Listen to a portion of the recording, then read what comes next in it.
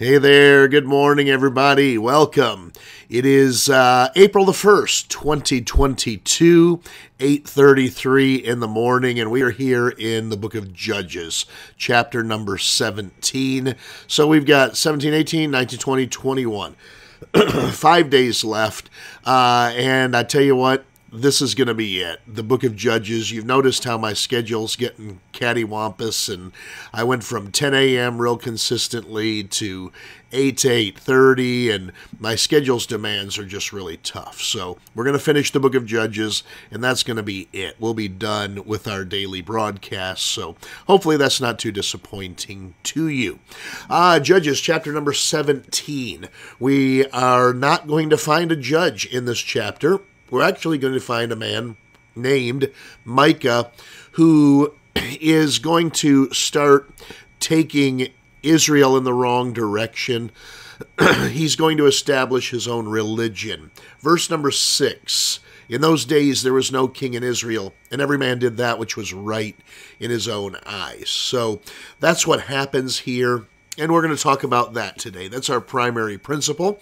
Let's go ahead and pray, and we will begin. Father, thank you for these books that we've studied for these many months and even years now. I pray for Judges that you'll help us as we conclude this book to understand what's going on. Help us in our daily lives, please. Thank you for the book. Thank you for the Holy Spirit who helps us to understand. We ask this in Christ's name. Amen. All right, Judges chapter 17. And there was a man of Mount Ephraim, whose name was Micah. And he said unto his mother, The 1,100 shekels of silver that were taken from thee, about which thou cursest and spakest of also in mine ears, behold, the silver is with me. I took it. And his mother said, Blessed be thou of the Lord, my son. So this is a really strange way to begin already. We've got Micah of Mount Ephraim. We've read about the tribe of Ephraim already, how much trouble they were. They were trouble to Gideon. Who else did they cause trouble for? Jephthah. I think they caused trouble for Jephthah. Yeah. And so here, now we've got a young man of Ephraim, and he took 1,100 shekels of silver from his mother. Now, we're about to find in this chapter that 10 shekels of silver was a good yearly wage. Someone could get 10 shekels of silver for a year's labor, and they thought that was healthy payment. So that's 110 years worth of living. So they're set for life, right? 1,100 shekels of silver. So this woman has 1,100 shekels of silver. It's stolen from her. She's angry. She curses whoever took it. And then her son shows up and says, Oh, Mom, that money, I took that money. So here's a son stealing from his mother, not just stealing from her, but stealing a fortune from her. And then what does she say? Oh, blessed be thou of the Lord, my son. No, you don't trust a thief for a son. And when he had restored the 1,100 shekels of silver to his mother said, I had wholly dedicated the silver unto the Lord from my hand for my son, to make a graven image and a molten image. Now, therefore, I will restore it unto thee. So this is really weird. She says, well, I'll tell you the reason I was so angry. Because I was going to give you that money in the first place. And I wanted you to make a graven image of our God. Now, it seems that they're trying to make an image, not of a false god, although it could be that, just of the Lord himself. Now, we know this is a violation of one of the 10 Commandments, thou shalt make no graven images. So they're already flagrantly violating the Mosaic Law, even one of the 10 Commandments originally. They've got to know this, but they're going to do it anyways. So this weird back and forth. Hey, someone stole my money. Hey, Mom, it was me. I stole the money. Here, you can have it back. Oh, wonderful, son. You're blessed of the Lord. Hey, you have it back. I was going to give it to you anyway.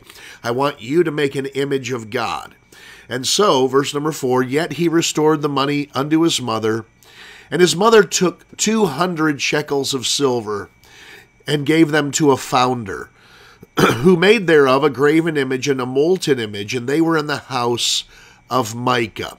So his mother then takes the money back from him, gives 200 shekels to an artist, who then makes a graven image with that 200 shekels of silver.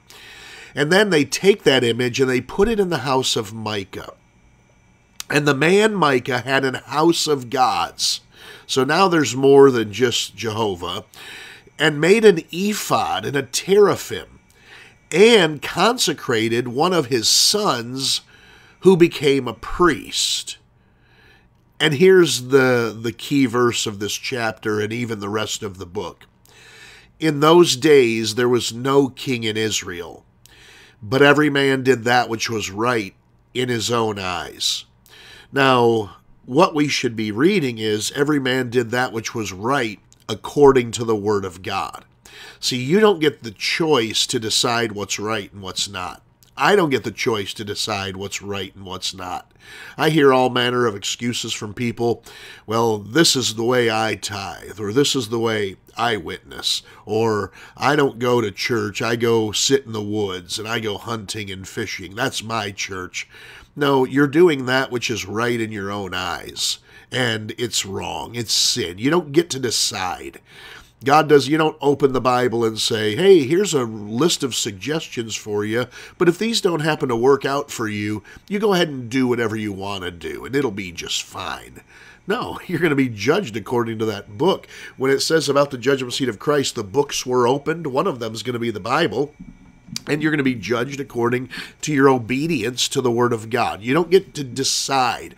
What if you got a husband and wife, and the husband decides it's okay for him to commit adultery? Is it okay? No, it's not okay. Ask the wife. She'll tell you it's not okay. You don't get to make these choices. And God doesn't allow you to make these choices. Micah's doing whatever he wants to do. He's forming his own religion. He's creating gods out of silver and gold. He is assigning the priesthood to one of his sons. He's not a Levite. He's from the tribe of Ephraim. He doesn't get to do this. He's creating garments for the priests. That's what an ephod and a teraphim is. So when we start doing whatever we think is right, we're going to get in all sorts of trouble. Verse 7. And there was a young man out of Bethlehem, Judah, of the family of Judah, who was a Levite, and he sojourned there. So you've got this Levite living with Ephraim, and the man departed out of the city from Bethlehem, Judah, to sojourn where he could find a place. And he came to Mount Ephraim, to the house of Micah, as he journeyed. And Micah said unto him, Whence comest thou? And he said unto him, I am a Levite of Bethlehem, Judah, and I go to sojourn where I may find a place. So Micah and this Levite cross paths, and Micah says, hey, who are you and where are you coming from? He says, well, I'm a Levite. I'm from Bethlehem, Judah, and I don't know where I'm going. I'm looking for the next place God has for me. And Micah said unto him, Dwell with me, and be unto me a father and a priest. So now Micah recruits this random Levite to be his priest in his false religion. I will give thee 10 shekels of silver by the year. So that's that yearly wage of 10 shekels we're talking about. And a suit of apparel. That's the ephod that we're talking about. And thy victuals, a place to, or food to eat. So the Levite went in. So he agrees. Not a very good Levite, is he? And the Levite was content to dwell with the man. And the young man was unto him as one of his sons. So now this Levite starts living this weird fatherly role of this idolater who's building his own religion. It's so strange. But that's what happens when every man decides what is right in his own eyes and what is not. That's why people thinking that men swimming in women's college swim meets is appropriate, because it's whatever they decide is right is what is right. That's why they decide that they can teach little children in school about human sexuality. And when I say little children, I mean kindergartners through the 3rd grade. Why are we talking to kindergartners about human sexuality? It's not even on their radar at this point of life. But when you decide to do that which is right in your own eyes, that's what happens. Verse number 12, and Micah consecrated the Levite. By the way, he has no authority to do this. And the young man became his priest and was in the house of Micah. Then look at Micah's twisted reasoning. Then said Micah, now know I that the Lord will do me good, seeing I have a Levite to my priest. So Micah actually thinks that he's going to have favor from God because he's got a Levite for a priest. Well, no, you don't get to do whatever you want to do. You don't get to create golden idols and images, and graven images. You don't get to build your own ephod, build your own temple. You don't get to do this. God laid out for the people what he wanted them to do. And you're flying in the face of all of it. Not to mention, you start the whole chapter out as a thief, stealing from your own mother an absolute fortune. Micah gets no credit here from the Lord or from any of us, does he? All right, simple, short chapter. We'll pick up with Micah again tomorrow and the Levite. So tune in tomorrow. And, remember when I said we're going to finish Judges and then we're just going to quit doing the devotions? April Fools. I'm not going to do that. We don't do that. We finish what we start around here. So, just a joke. Every day when we finish Judges, we're going to start a brand new book, and we're going to keep going till we cover the entire Bible. All right, that's all that I got for you this morning. Thanks so much for watching. As always, please like, love, and share the post.